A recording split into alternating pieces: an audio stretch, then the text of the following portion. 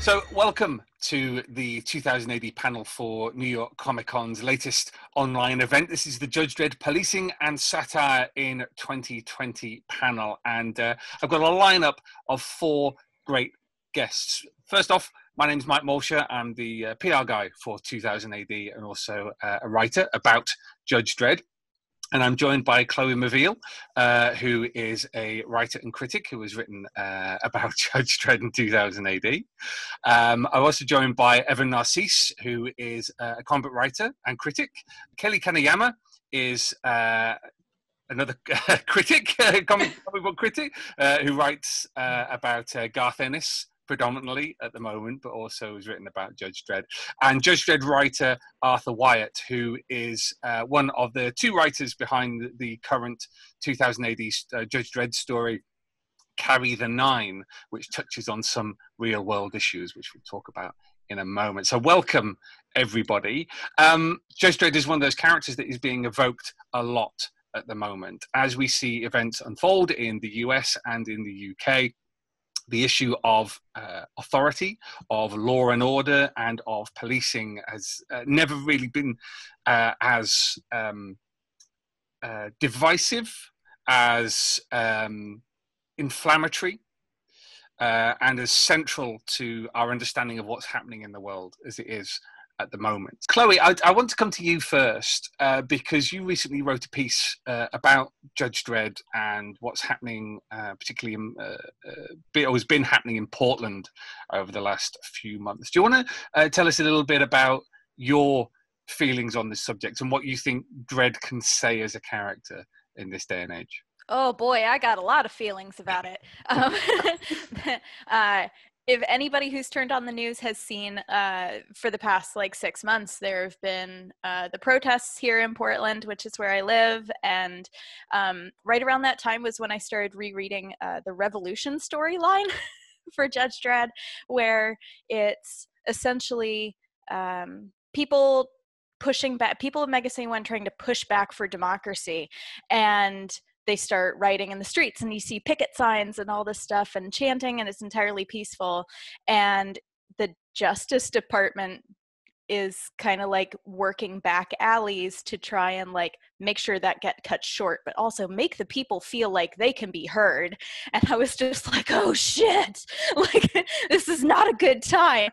And in that sense, going back and rereading all of these stories that have happened 20, 30, 40 years ago, and it being just so true to what there is now, I think that Dredd has become this thing where everybody knows that it's a warning sign. The warning sign of fascism is if you start looking like Judge Dredd, maybe, just maybe, you are a fascist. But it's becoming more and more relevant. And the more stories you read, the more you're like, okay, so this is the basis of what we can really be looking at right now. And it's definitely made reading more interesting in that sense. It's that visual imagery. It's that imagery of Dredd in his uniform, with the pads, the idea of militarization of the police that really seems to have struck a chord over the last few months as people start to see in. That's because the guys that are out there look exactly like that. I think too, Mike. One of the scary things about the proximity that Chloe's talking about, right, between that fiction and this reality, is that in the comics, Dredd essentially has impunity, right? There has to be a high council, review board whenever he crosses the line, but that's a rare thing, right? Dredd can pretty much do what he wants when he wants because, quote unquote, I am the law, right? And I think that's what how many police officers want to operate and indeed, already do operate that way. They have sole authority to, determine whether someone can walk away from an interaction or not, and if they make the call to kill that person, they then want, to suffer no consequences, and the thing that about Dredd that's so wild is that, like, in the 80s, when this character was like really becoming globally popular, this all seems so far off, and that wasn't so long ago.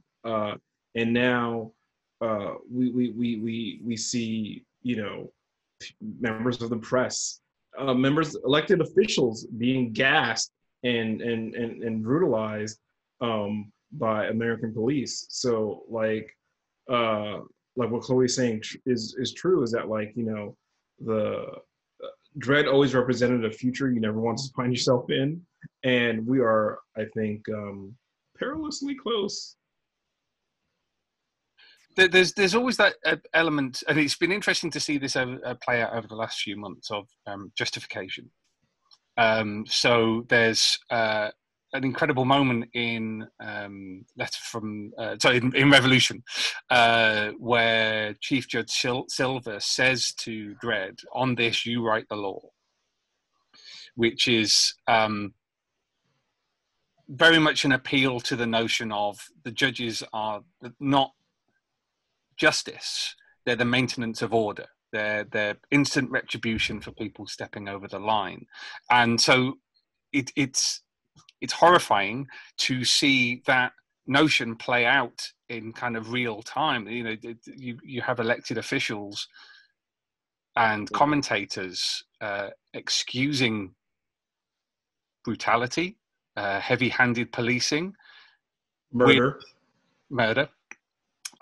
with the excuse of, well, they stepped out of line, they shouldn't have been doing what they were doing. Do you think that is a line that has been crossed in the American consciousness over the last few years?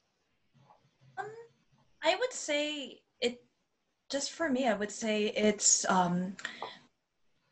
that line is just being, more and more people are drawing it, or going over it with their own pencils or what have you. I think that's always been, in terms of the preservation of law and order, that's always been an issue. It's just who speaks out against it, who is affected by it. And now people are saying, yes, this is really bad because other members of these institutions that we see as preserving law and order are getting targeted, or are getting attacked or injured or murdered, what have you, by the police. But where was this outrage? Not that it didn't exist, but where was this outrage in the 50s, in the 60s? Where was this outrage in the 1940s when American citizens were getting pulled out of their houses and shipped off to internment camps, losing their property, losing everything they had because they happened to be a particular race? Yeah. I think what we're seeing now is more and more people are speaking up. And so now there's a lot of pushback from the people who want to justify it. And, it keeps escalating because for the police, there seems to be where is the cap to preserve law and order? If your job is to preserve law and order, then anyone who speaks out against you is against law and order, right? But now that there's so many people speaking out, this is something possibly that nobody really planned for. And so I think that's part of why we see what we're seeing now. There's definitely deep historical roots. I think it's not an accident that Dredd gets very associated with like the 80s, and a lot of these trends in policing kind of started in the 80s. I mean, I think a lot of them started with the sort of pushback against the civil rights movement, but you also saw the increasing militarization take off. in the 80s. The sort of gang policing, I think, kind of happened in the 80s and early 90s, and it all sort of pushed police from, you know, the sort of officer-friendly types towards this sort of very militarized and separate from the civilian population version of police.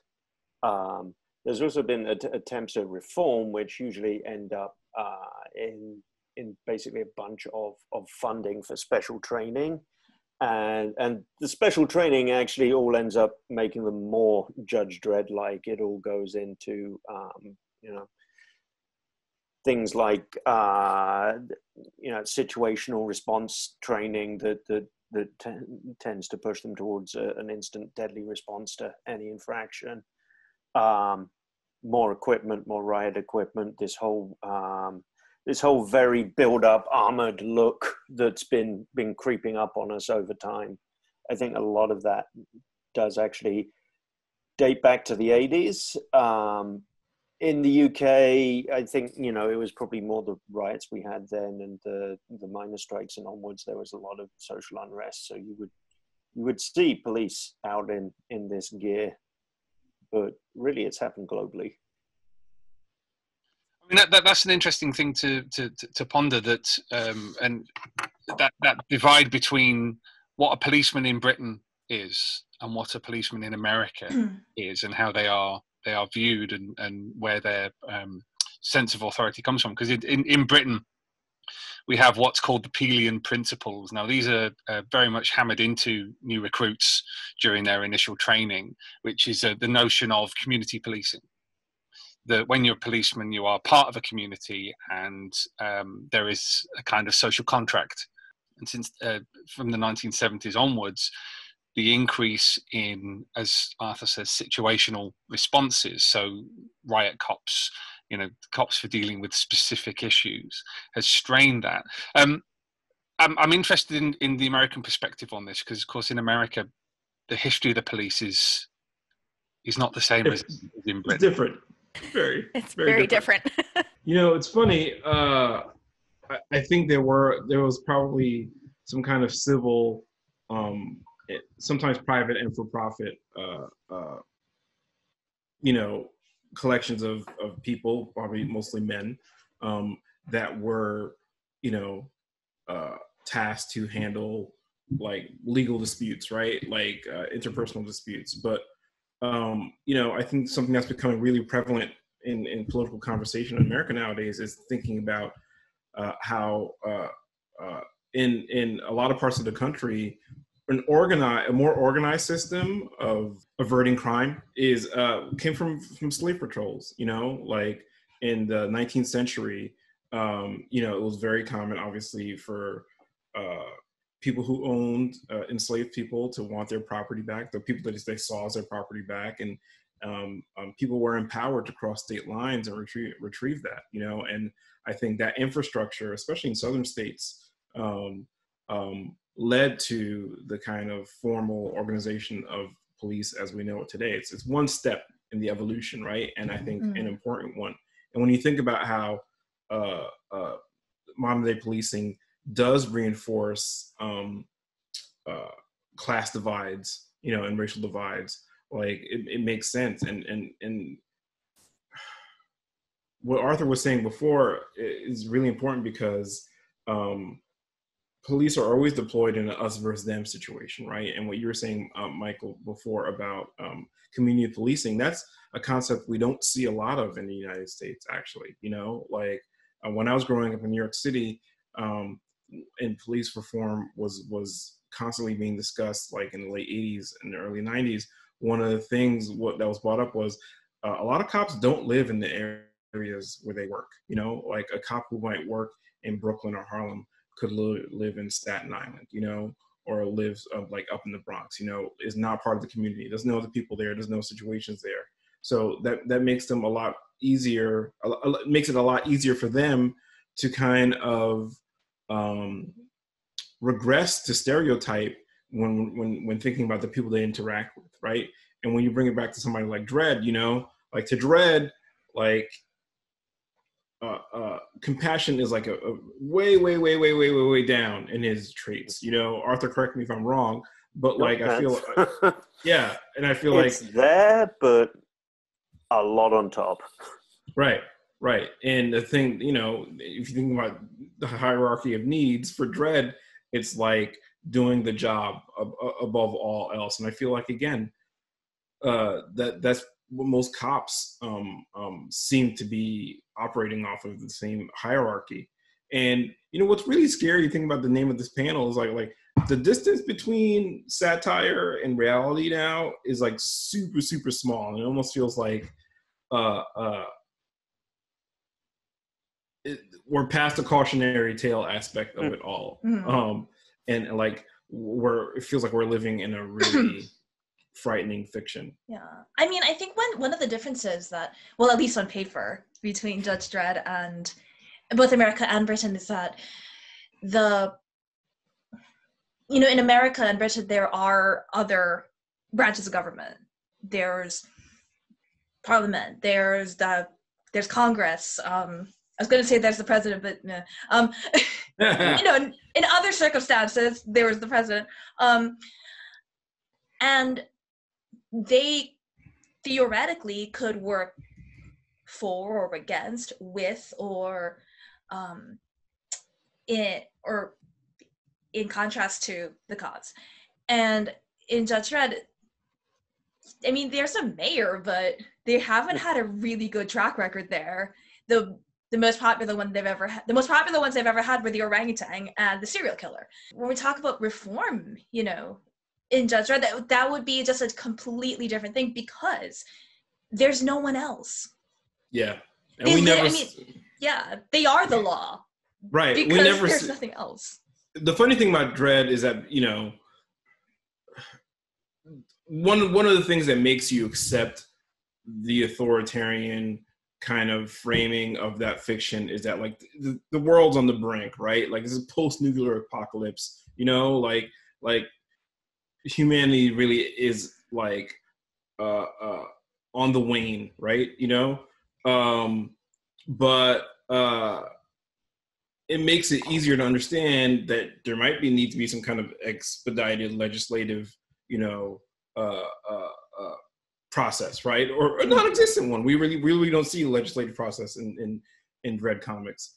The problem is, you know, it feels like, again, we're trending towards that in the United States, where, like, you know, any kind of legislative conversation about how to better reapportion funds or reform the way the job is done, like, the people don't even want to have that discussion, you know? They just want I think the people who support cops, like, blindly, just want them to be able to do their job out there and lean back on the training that they get, without even really knowing what it is or what measures go into place to, like,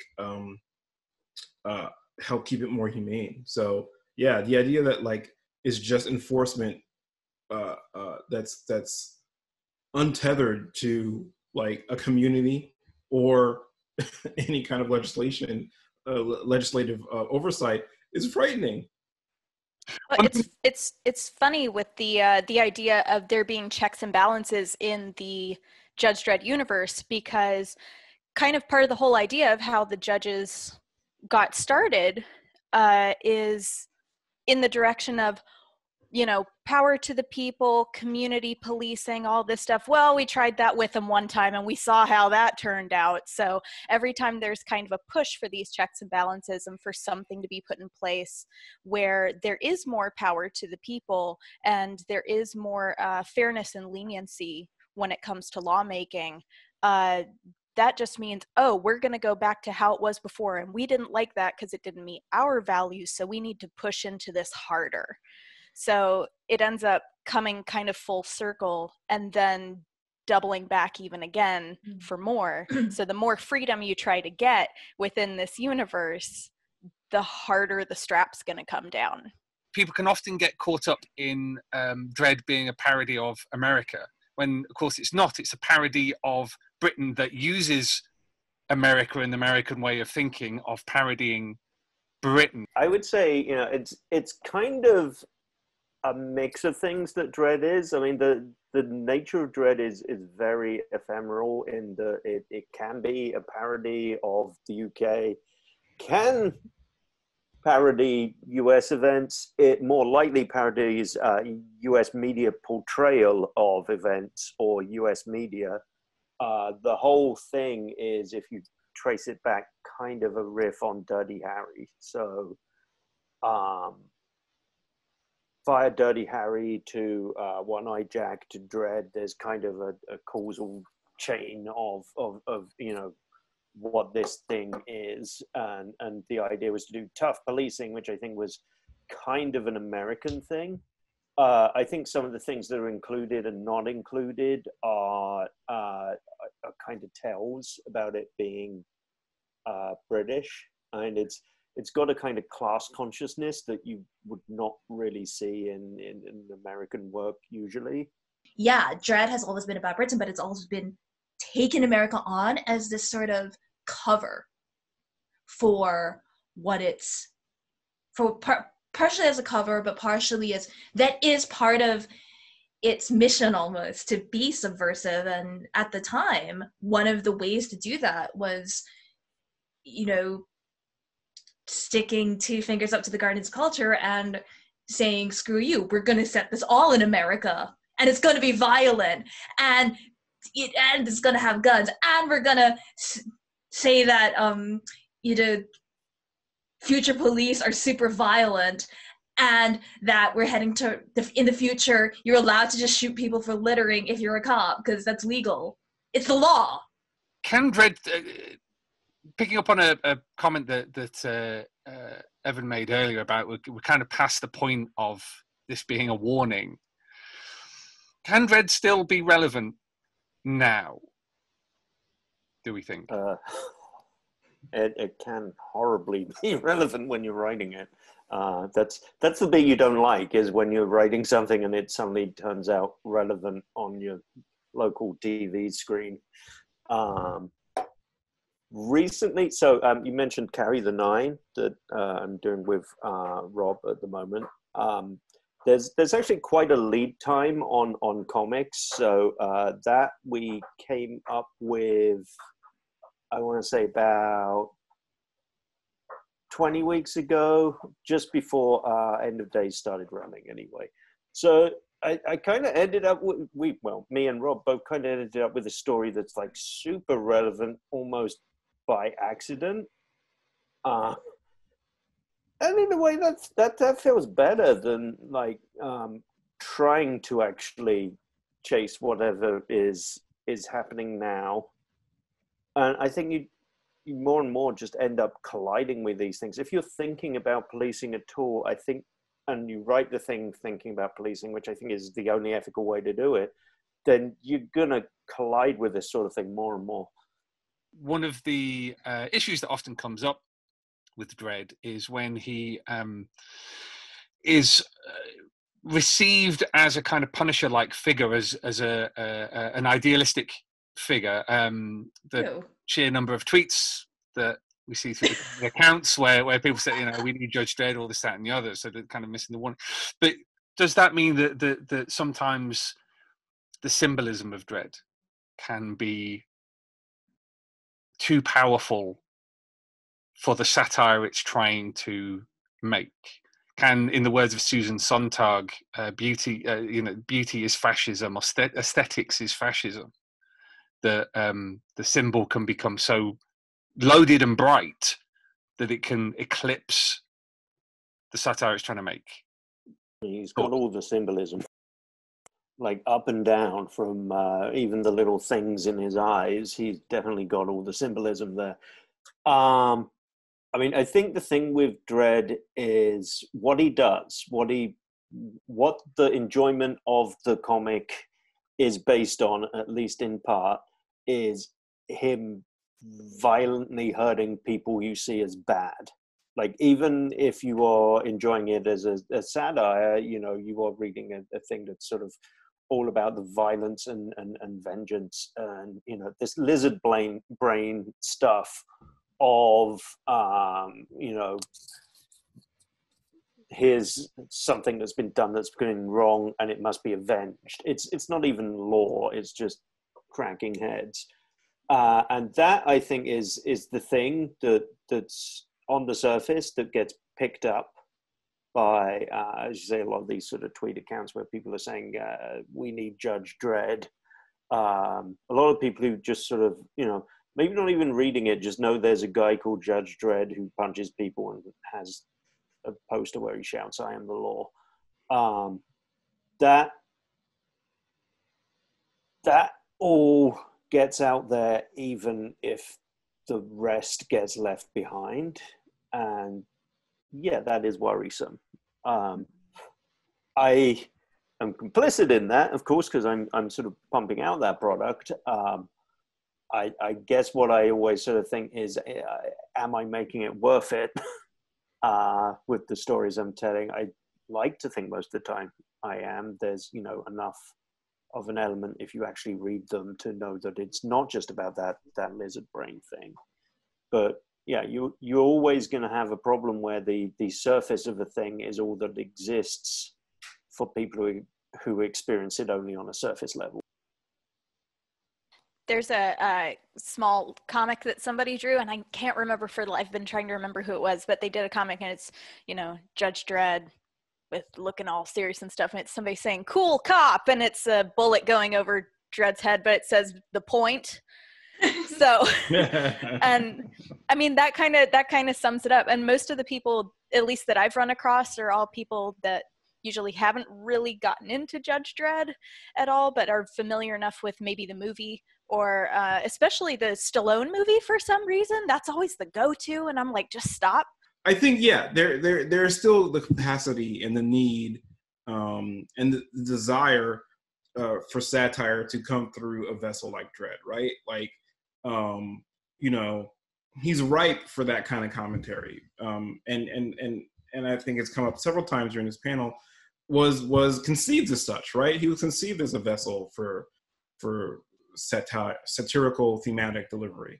But I think what creates this interesting tension is that, like, the conventions of the world in which he operates inherently limits, like, his capacity to be a vehicle for that kind of messaging, right? Even if somebody like Dredd recognizes that the ultimate evil is something he takes part in perpetuating in, he's not going to be a burn it all down guy. He's like, well, this is the cost we pay, right? He's going to be that guy. He's going to be an apologist, even if he realizes that the system, there's an injustice inherent to the system in which he operates. So like I said, there's like an interesting tension to that. And you can use that as a springboard for satire, I think. But I feel like inherently Dredd is hamstrung in some foundational ways. Of course, there's the wonderful moment with Origins and the Tour of Duty, where he tries to change the system a little bit and the system fundamentally breaks, which is a hell of a comment on reform. But I've taken up far too much of your time, so thank you to you all for what has been an absolutely fascinating discussion. Cheers, and here's hoping that Judge Dredd isn't in our future.